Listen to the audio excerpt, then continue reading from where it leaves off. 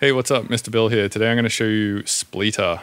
Check this out. I can load a track into Ableton, which is a full stereo wave. Sounds like this. And I can hit this button on this Max for Live device built by Azuki called Splitter, and it'll say Splitter is running. This may take a minute. We need to give this 20 or 30 seconds. And what will happen is it will spit out stems from a stereo wave file, which is pretty fucking crazy. Bam, check that out. We have stems from this stereo wave file. So let's check out what they sound like. We have a bass stem. We have a drum stem. We have a vocal stem. And we have a stem called Other, which is essentially everything else like instruments and whatnot. Cool. So how is this possible? Essentially, a company called Deezer, who I believe is a French company similar to Spotify, created this technology called Splitter, which they say works using AI. And they made it open source, meaning anyone can access the code, I believe. And I believe it would probably work via spectral FFT stuff, which I don't really understand the extent to how that works. So I will link a video that does. But essentially, because they made this thing open source, people like Azuki were able to take it and apply it in this way where they make devices out of it. And she has made a device called Splitter that works in Max for Live. So you load it into a channel, highlight a clip in your session, hit start, and then bam, it just spits stems out, which is crazy. Okay, so full transparency, installing this thing is somewhat of a pain in the ass, and as far as I know, Azuki does not offer support for her specific device that she made. But essentially, there's two installation options. One is that you install what's called a VM, or a virtual machine, on your machine, and that already has all of the libraries installed to make this splitter thing work. And that VM is called Docker, and if you read the installation instructions on Azuki's Bandcamp page, which I will link in the description, you can figure out how to do all of that. And if you can't figure it out, well, then that's on you. The thing costs $1. So, yeah, I mean, you can't expect too much for that. And then option 2 is by installing all of the libraries necessary locally, which is kind of difficult because you need to install 3 things. You need to install Splitter itself. You need to install something called FFmpeg, which is an audio processing library. And then you also need to install Python, and then this thing should work. So it's kind of difficult to get working, but once you get it working, as you can see, it's as simple as just loading this plugin on, hitting start, and getting stems out of it, which is a pretty powerful tool to have, in my opinion, for $1. So it's worth putting some effort in, I think, to figure out how to get this working. All right, so let's talk about some use cases when you might use something like this. So I figured out 5, and we're going to go through each of those individually. All right, so one really cool use for this is by extracting the stems out of, say, an older piece of music. You can use it creatively for sampling in hip hop. So I'll show you an example of that. Here is a track that I wrote for the intro of my podcast, and it's not quite finished, and I feel like it needs some little points of interest and cuts and stuff like that in the track, and therefore we can use Splitter to achieve that. So here's what the track sounds like currently.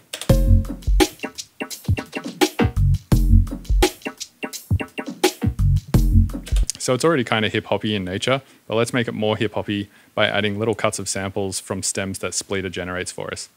So what we're going to do here to begin is we are going to load in a track. So I have an example track here. We're going to load that into a channel. And then on that channel, we are going to add Splitter. So I'll grab that. Now I pretty much just need to make sure this thing is highlighted. Basically, it just looks for anything that's highlighted on a channel, and then it does the extraction on that. So let's highlight it, hit start, and once again, we're going to wait about 30 seconds, and then this will spit stems out for us into a folder. Cool, so we have the stems here. I'm probably most interested in the other stem, or the vocal stem, for something like hip-hop sampling, right? So let's get rid of the channel that we just did the extraction on, and then I'm going to add a MIDI channel here, and I'm literally just going to drag one of these samples, say Other, onto that MIDI channel, and that's going to create a simpler for us. So now if I put this simpler on slice mode, you can see it slices that sample into a bunch of different parts, and if I turn the sensitivity down, you can change where those cuts are happening. So I'm going to put the sensitivity at probably like 90%. So or let's say 92%. That was looking pretty good. So we get a bunch of cuts throughout the track. So now if I play some keys on my QWERTY keyboard, essentially inputting MIDI into this simpler, you get little cuts, basically. It sounds already sort of hip-hoppy.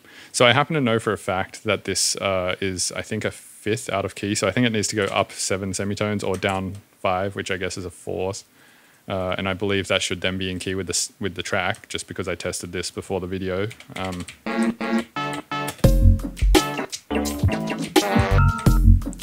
So now if we just go through and be very selective about the cuts we're using and the times at which we're using those cuts, we can probably get a pretty cool sequence here. Let me also chuck this into my sidechain group, just so it's also getting sidechained, so it sounds a little more mixed, and we'll have a play around with that.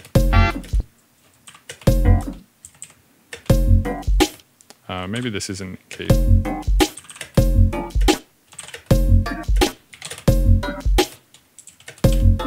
Ah, it's 5 semitones up. Okay, so let's have a play around with this.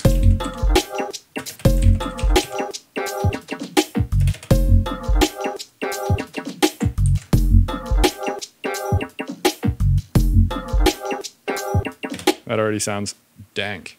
So that's one cool use, is you could use it for hip-hop cuts in this way. Another cool use we could use Splitter for is by adding drum fills and breaks into things. So there's a lot of breaks and drum fills out there already, but it's really nice sometimes to just have more. I mean, always more drums is always good.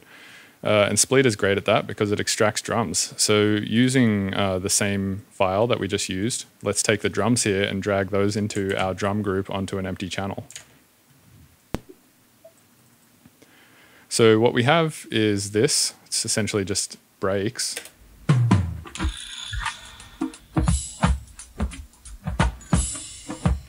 So they sound a little bit spectral and messy, but in my opinion, that's kind of cool because not a lot of drums sound that way. So they can also add pretty interesting character to your stuff, especially if you mix them properly with like Soothe and whatnot and get rid of all the weird resonances. You can actually get some pretty cool results out of this. So I'm going to try and line this up with my track and then warp it. And actually, I'm going to show you an interesting trick for warping here too. So I'm going to turn my click track on and just start playing this. So it's almost in time anyway. And instead of warping it, what I'm going to do is I'm going to use the pitch knob down here to get this in time with the track. So I can almost do this visually. You can sort of see where the snares are. So this is a snare right here. Let's turn the grid off just so I can highlight it. So that's a snare. This is also a snare, and this is also a snare. So if I use the Sense detune down here in the sample window and just detune this a little bit, you can notice that those snares start to line up with the grid. And that is my preferred way of warping, actually. I think it's less destructive than like hitting warp and stretching stuff. I guess it's essentially the same as warping on repitch, but I just think it's easier to do it this way and just visualize it on the grid. So what I'm going to do now is take some of the lows out, and then maybe let's apply some Soothe, because I know that this has some resonances in it, and we're going to use Soothe to get rid of some of those. If you don't have Soothe, don't worry about it. All it is it's a spectral resonance remover. I like it because I'm anal about mixing. It's basically removing this stuff. So all the spectral artifacts that come from extracting things in the way that Splitter does. So now what we get is this, a nice break over the top of our beat.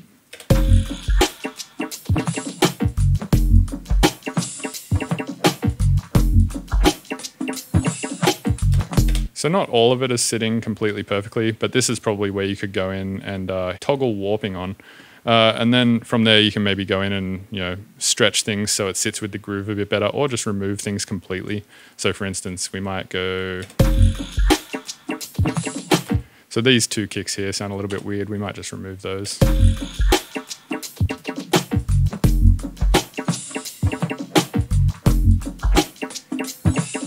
Yeah, again, these kicks sound a little weird just because they're off with the groove of the tune.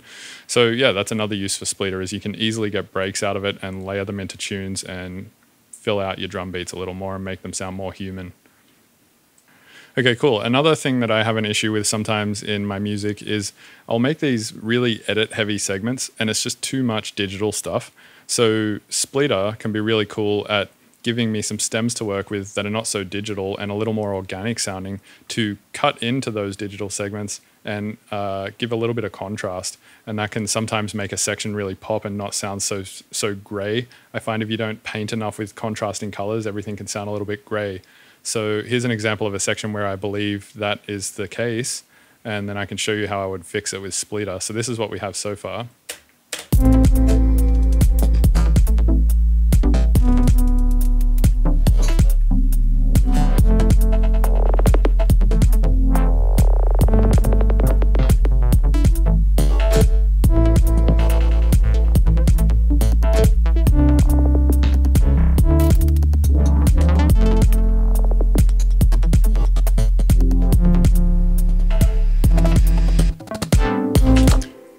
So it's a cool section, but it's just very digital and there's not a lot of organic elements in there, and I would like some organic elements in there. So what we're going to do is, once again, we're going to use Splitter to add some. So I'm going to go back to my examples folder and grab this example track that I thought would work well, and we're going to load Splitter. And just to sort of prove a point, I'm going to put Splitter on the master. It doesn't have to be on the track that you're rendering from. It just has, the thing that you're rendering just has to be highlighted. Splitter can actually just be anywhere in the session.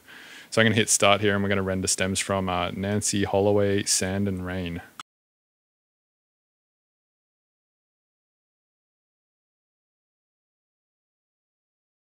Cool, so we got the same stems we always get from it: bass, drums, other, and vocals. So I'm most interested, I think, for this one in the other stem, which is going to be more instruments like horns and probably stringed instruments and just everything else that isn't bass, drums, and vocals pretty much. So what I'm going to do here is create a channel underneath all of these digital edits, and I'm going to drag the other stem in. And then we can sort of just scroll through this file, and I can actually show you my process now for cutting files like this into a section like this as well. So first of all, I would turn the channel off that I have the file on, just so I can visually see it. And this is kind of going to be like my file storage channel, for lack of a better word. And then I'm going to create another channel, and this is kind of going to be like my cutting board. This is where I'm going to cut the samples to. So let's just have a listen to this file real quick. So that's a nice little string stab right there.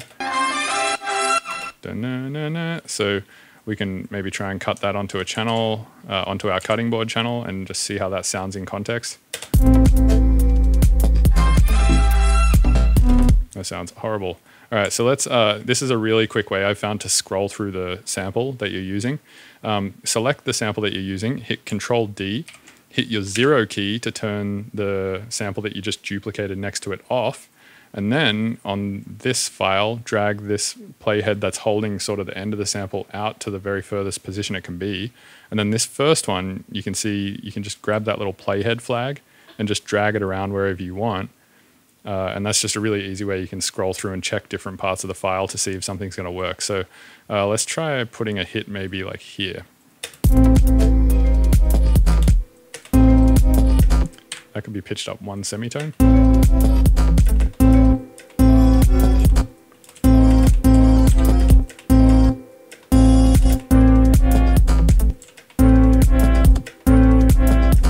So this hit here works, and now we just need to find a different hit for the first one. So let's turn this clip back on and just like scroll around here and find a different hit that might work here.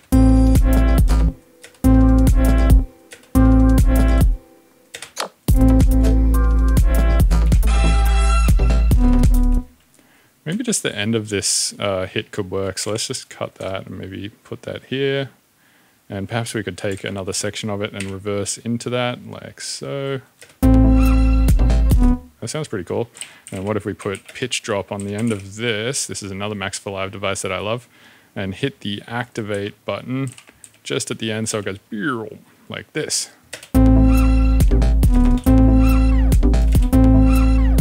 That sounds sick, but now it also sounds more digital again, which is the whole problem I was trying to solve in the first place.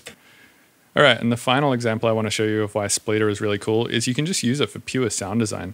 So for instance, I'll just take the same samples that we just created with Splitter a minute ago, and let's just drag the bass one in, for instance. So we just have a bass stem, sounds like this. Sounds pretty much just like normal bass, but that could easily be neuro bass. So let's put on something like, I don't know, OTT. And let's duplicate it a couple of times. Oh, that sounds a little bit nasty. Let's get rid of maybe 3 of them. And then let's try, say, an auto filter on notch mode.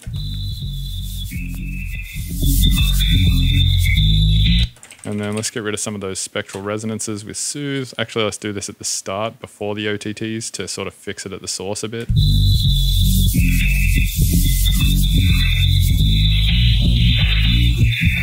Like, that is a pretty interesting sounding bass in my opinion. And then also you could take elements like this and stretch them. So for instance, let's hold warping, and then I'll hold my shift key, grab the end of that file and just stretch it out. And now what do we have? Something like this. Sounds pretty interesting to me. So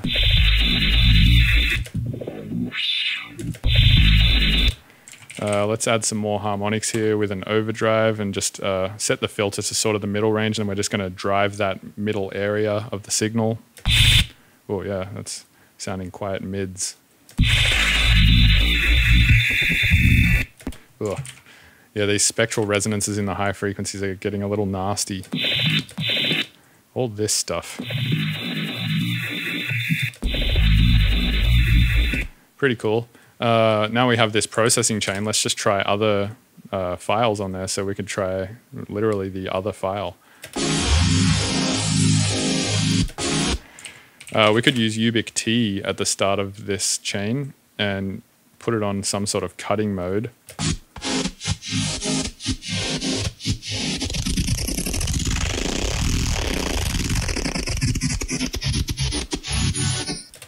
That sounds pretty sick, in my opinion. That is like something that could be used as a really cool fill into another section, just and then bam, into another drop. That'd be really cool. Anyway, that's Splitter. It's very cool. I suggest you go get it. Thanks to Deezer for making the technology. Thanks to Azuki for applying it into a Max for Live device so us Ableton peasants can easily use it. Thanks to all of you for watching. And remember to like, comment, and subscribe, and hit the notification bell so when I put new videos out, you get notified. I mostly put podcasts on this channel at this point, but if you're interested in those, sick. And if not, cool. Doesn't matter. Anyway, thanks for watching. Have a good day.